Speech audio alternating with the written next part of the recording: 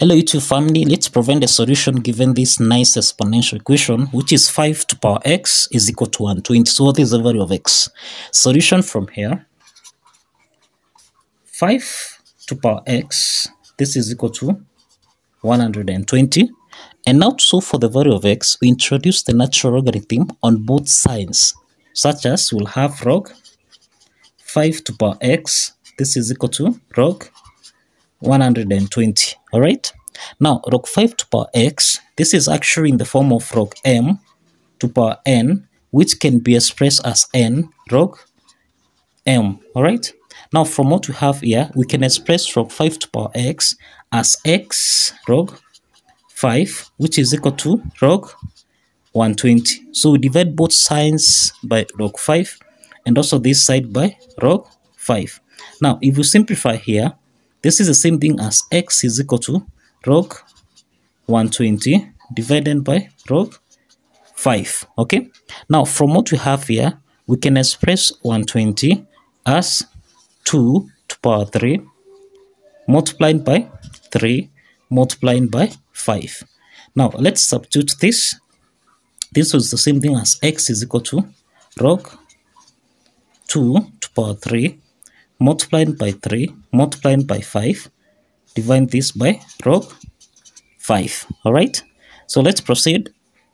We have x is equal to log 2 to power 3 multiplied by 3 multiplied by 5. Now this is actually in the form of log a multiplied by b, which you can express as log a plus log b. Now let's apply this logarithm property so that we'll have x is equal to log 2 to power 3 divided by log 5 plus log 3 divided by log 5, okay, plus log 5 divided by log 5. Okay, now let's simplify what we have here so that x is equal to, now log 2 to power 3, applying the power rule property, this becomes 3 log 2 divided by log 5. All right, plus we have log 3 divided by log 5 plus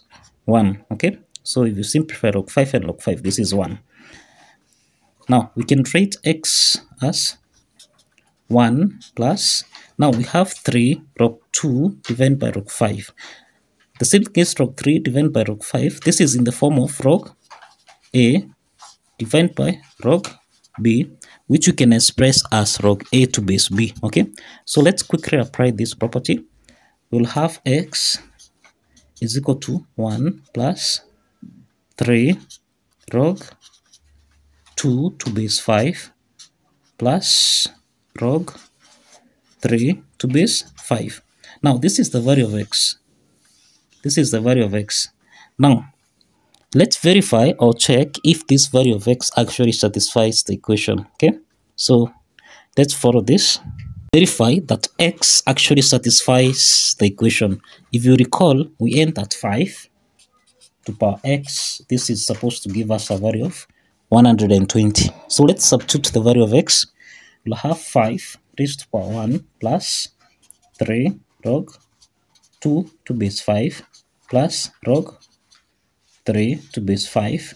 This should give us a value of 120. All right, now you can see that 5 to power 1 plus 3 log 2 to base 5 plus log 3 to base 5, this is actually in the form of a raised to power n plus m, which we can express as a to power n multiplied by a to power m. Now applying this indices property, we'll have 5 to power 1 multiplied by 5 to power 3 log 2 to base 5 multiplied by 5 to power log 3 to base 5, and this should give us a value of 120. Okay, now as you can see, we have 5 multiplied by, now 5 to power 3 log 2 to base 5, this can be expressed as 5 raised to power log 2 to power 3 to base 5 multiplied by 5 to power log 3 to base 5. This should give us a value of 120. Now as you can see, 5 to power log 2 cubed to base 5. This is in the form of m to power log a to base m, which is essentially equal to a. Okay. Now that means that if you have 5 to power log 2 to power 3 to base 5, this is equal to 2 to power 3. All right. And 2 to power 3, this is equal to 8. Okay. And the same case to 5 to power log 3 to base 5, this is equal to 3. Now let's substitute 8 and 3 back to the equation so that we'll have 5 multiplied by 8 multiplied by 3. This should give us a value of 120. Let's compare this. 5 times 8, this is 40. 40 times 3, which is 120, which happens to be equal to 120 on the right hand side. So the left hand side is essentially equal to the right hand side.